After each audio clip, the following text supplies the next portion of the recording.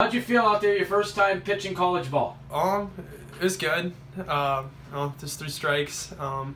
Ball was sinking a lot. They weren't making any solid contact. A lot of grounders, a lot of pop-ups.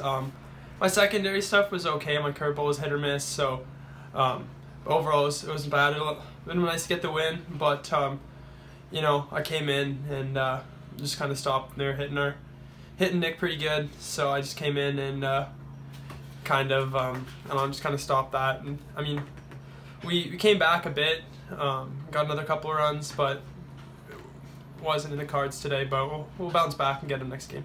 Well, Delgado bailed you out. The one that they actually talk about what that was like watching that play, what he did.